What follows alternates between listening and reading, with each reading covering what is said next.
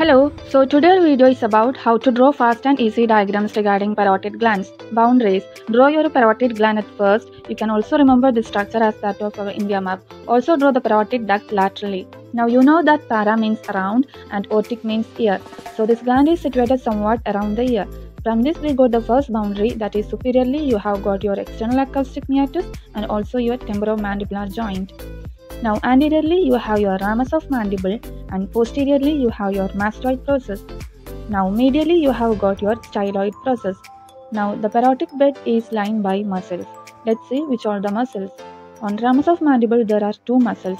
Laterally you have got your masseter muscle and medially you have your medial pterygoid muscle. On mastoid process there are also two muscles. Laterally there is sternocleidomastoid muscle and medially posterior belly of digastric muscle. Now the styloid process is covered with three slender muscles: stylohyoid, styloglossus and stylopharyngeus. Now coming to the relations of the parotid gland, let's consider the gland to be an inverted triangle with apex facing downwards. Structures in the apex portion include your cervical branch of facial nerve and anterior and posterior divisions of the retromandibular vein. In the superior surface or the base, there are superficial temporal vein and arteries and also your auricular temporal nerve. Now let's see the structures in the anterior and posterior borders. In the anterior border, the parotid duct divides into two portions. Above the duct, there are your temporal branch of facial nerve and transverse facial artery and zygomatic branch of facial nerve and also your upper buccal branch of facial nerve. Below the parotid duct, you have your lower buccal branch of facial nerve and marginal mandibular branch of facial nerve. In the posterior border, there are posterior auricular nerve and vessels. Remember VAN, posterior auricular vein, posterior auricular artery and posterior auricular nerve. Now, for the remaining structures, let's draw horizontal section of the parotid gland. This is superficial surface, medial border, anterior border and posterior border. On superficial surface include your skin, deeper to that your superficial fascia which include platysma and also your greater auricular nerve.